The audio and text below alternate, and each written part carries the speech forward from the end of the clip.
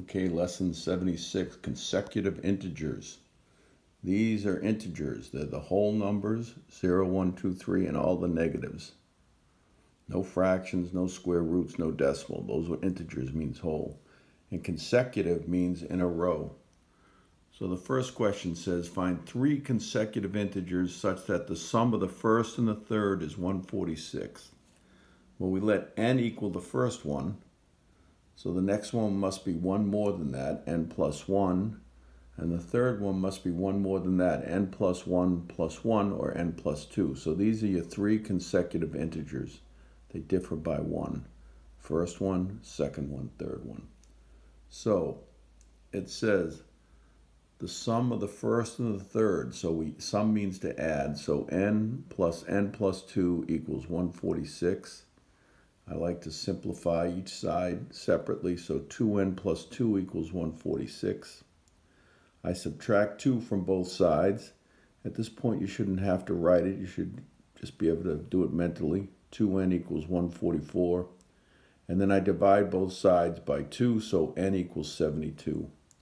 So my answer is 72, 73, 74. And you can see the sum of the first and the third is 146. The second problem, find 3 consecutive integers such that twice the sum of the first 2 is 2 less than 3 times the third. A little bit harder. So here's the first, here's the second, here's the third. So the sum of the first, so twice the sum of the first and second is equals, so you see the is, that's the equal. 2 less than is minus 2. I like to write it at the end of the far right there. 3 times the third.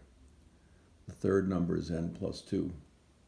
I always do the work inside the parentheses first, so n plus n is 2n. And then we use the distributive property. 2 times 2n is 4n. 2 times 1 is 2. 3 times n is 3n. 3 times 2 is 6 minus 2. I simplify each side separately. The 6 minus 2 is 4. I subtract 3n from this side. Subtract 2 here, or you can just move it to the other side, changing sign. 3n becomes minus 3n. 2 becomes minus 2. And so you get 4n minus 3n equals 4 minus 2, n equals 2. So my 3 consecutive integers are 2, 3, and 4, and then you can check the work. The sum of the first 2 is 5, so that gives you twice is 10, and the third, 3 times the third is 12, 2 less than. You know your answer is correct.